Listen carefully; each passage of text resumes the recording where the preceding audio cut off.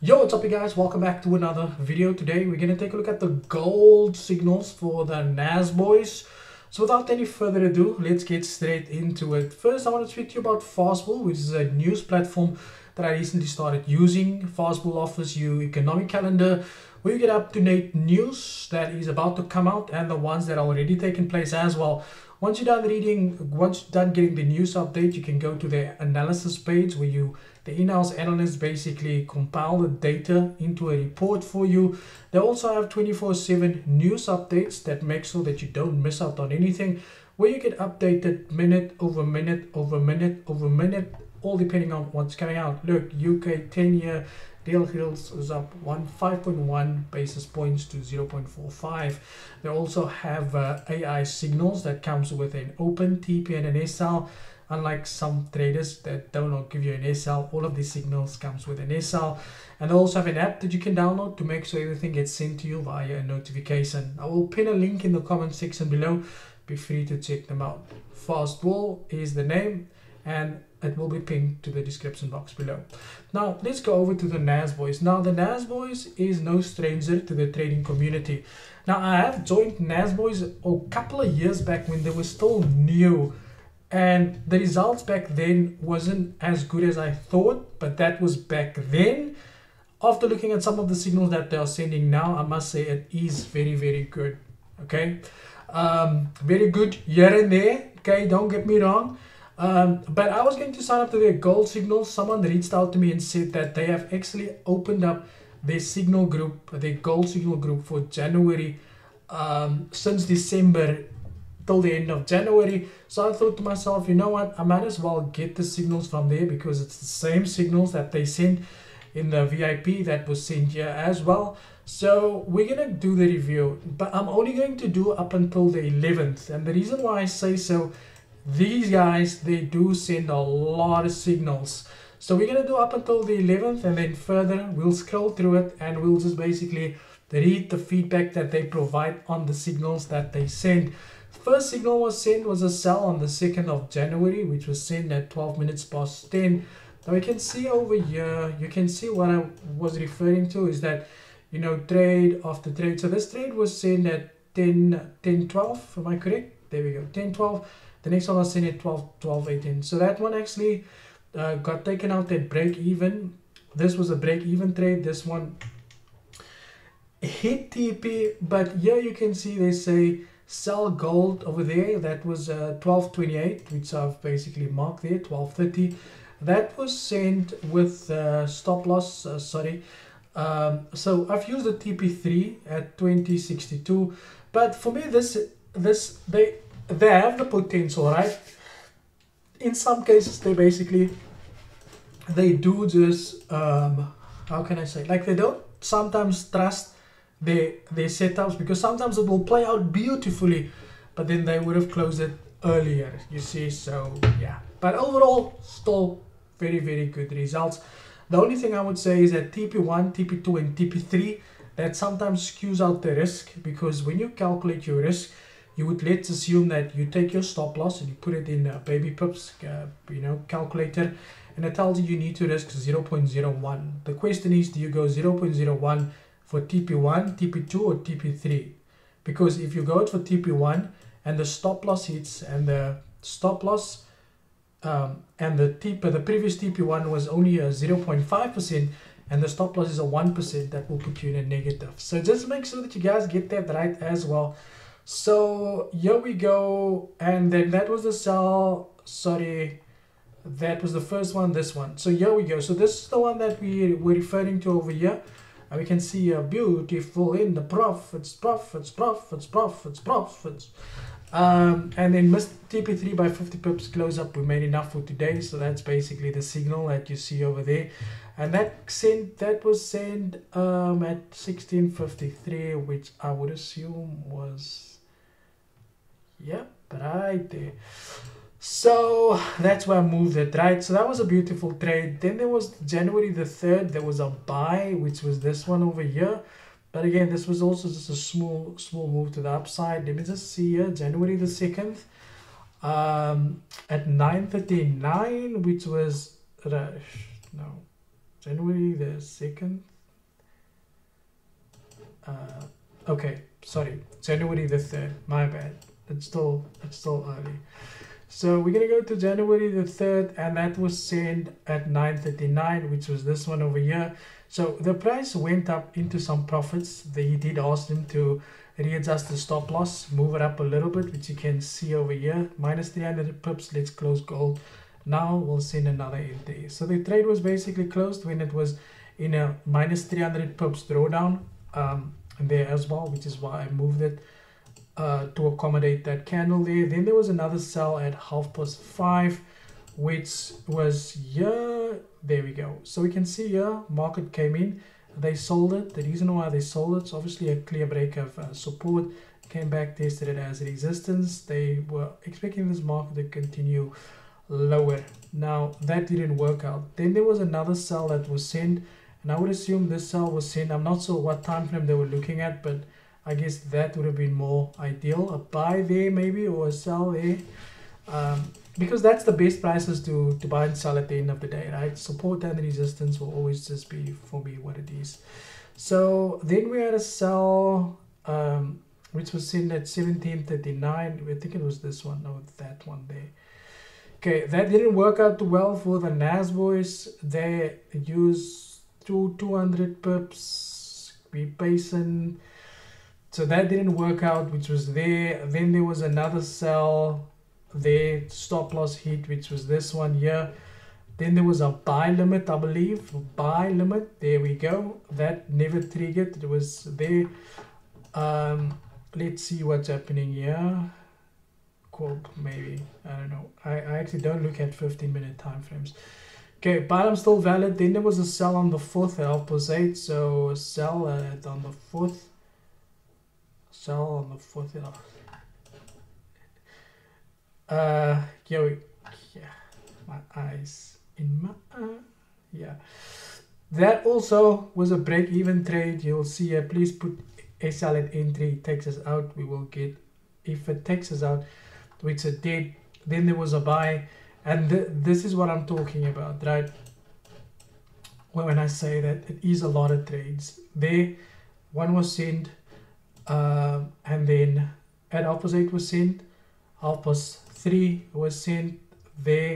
That trade didn't really move. Gold is up 100 pips. Let's wait for clear confirmation, then we take another sell. Okay, so he told them to close it there where it would basically moved up. He said they need to close it. The next one was also the same. You can see there 15:35, then again 4:10, 100 pips. Then he says gold wants to keep falling, it's back at entry, close it. Then that was closed at break even.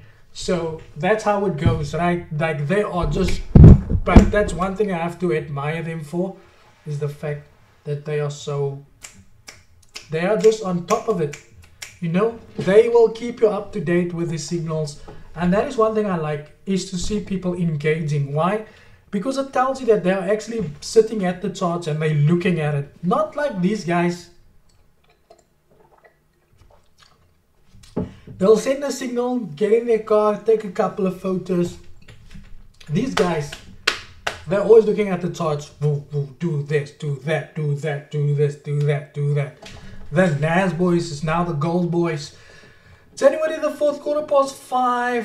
Here we go. That was sent right there. That TP1 had hit, which is why I moved it there. I'm calling it a day, guys. There, missed TP1 by 100 pips. So TP1 was at 2048, and I've set it basically there 2048.125. Probably my mistake. Now that I'm looking at it. Just 1715. Let me just make sure. Yeah, let's use this one. There we go. Yeah. Okay, so the TP1 did miss the first time. We had some drawdown, then it came back and it actually hit there. But again, there wasn't any updates that was sent, right? Missed TP1, it's still up 200 pips. Then he says, I'm calling it a day, right? Next up was on the January the 5th, there was a sell on gold, which was that one there, January the 5th, that was sent at code 2210. 22.10. Yeah, it was sent right around there. So this trade, boom, lekker, nice profits over there. Please put SL at entry, guys. If it takes out any further, 50 pips away from TP1. Option to take TP1 manually, 600 pips TP1. It closed gold, sells up 400 pips. Now again, I say that these guys, they are so hands-on to these signals. Like, they're able to pivot very quickly. If they see something is not right, then they will just say, hey, close, close, close, close. You see, quick. Like, they're able to adjust to the market structure very quickly. Do I agree with almost 60 signals for the month? I don't. And I'll tell you why I say so. I will always refer to people that likes to work, right? And sometimes people who works, they don't get to see all of these signals, and they might only get the wrong ones, right? But other than that, nah. The Nasboyz, I just don't know how their Nasdaq signals are. This was a beautiful trade. Yeah, buy gold 3:30 on the dot. There you can see, actually there, there we go. That trade rallied beautifully. Okay, missed TP1, alright, hit TP1, send another entry, and then that was basically the weekend. There you can see that trade played out very beautiful. Okay, here we go. Here is it 1, 2, 3, 4, 5 signals. I think this is where he sent 5 signals in one day. Yeah, the first one was a buy at 20.30 there. We had a slight move to the upside, right? Slight move up, market came down. Then 9 at 20:10, there was a sell. That sell didn't do too well as well. Close gold, that was the buy. They had to close gold, put SL at 20.31. It's 100 pip stop loss. If gold takes us out, there will be another entry to throughout the day, right? 300 pips. Then there was another sell on gold. That went good. The market went down. Where is this? 20:10 was there. Then 15 minutes past 12. Yeah, I remember. 12:49, which is there. So that's supposed to be there. Any case, 1,000 pips at NY Open, missed TP2 by 200 pips, sitting at 600 pips. Option to take more profits and put SL at entry at NY Open. Send another entry if this one takes us out at entry. Close the cells, guys. Help us 1, which is somewhere around, yeah, there. You can see I moved it to close it.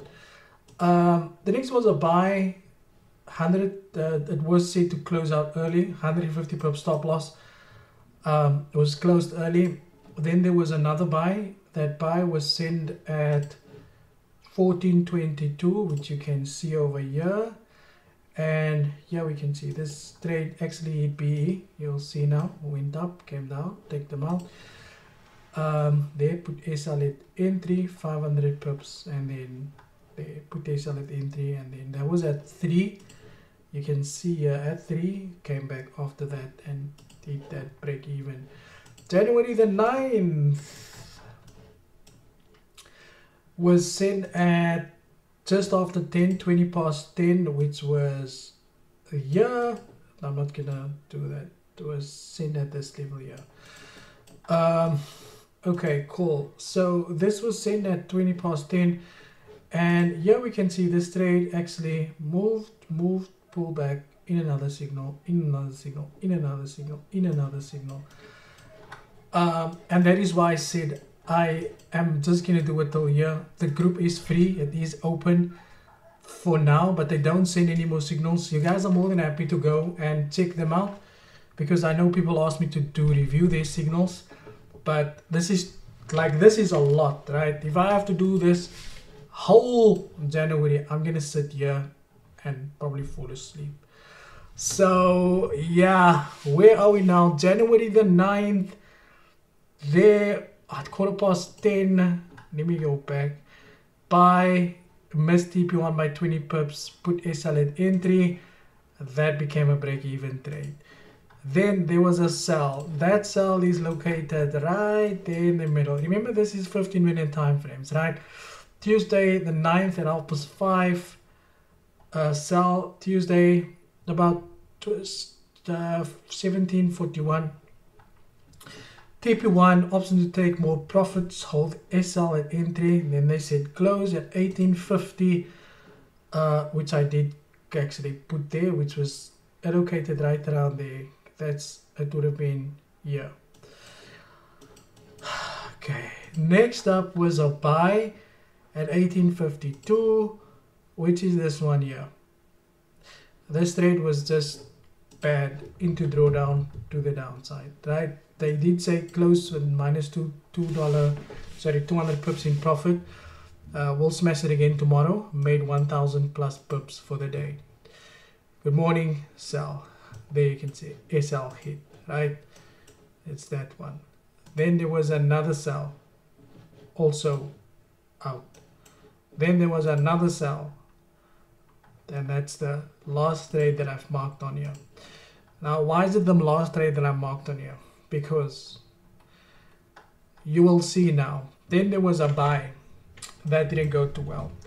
Then you'll go through this group and you will see there is signals, signals, signals, signals, signals.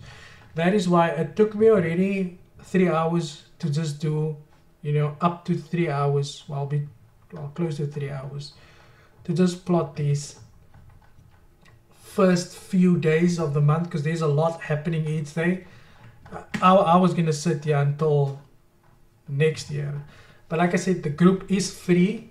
It was of their premium signals for gold. You're more than happy to go and check them out. That is my thoughts. I think they're very good in terms of their approach to the market and the way they'll keep people up to date. They use a stop loss. The results are there. And that is about it, guys. You make your own conclusions. Thank you for your time. And as always, cheers for the ear.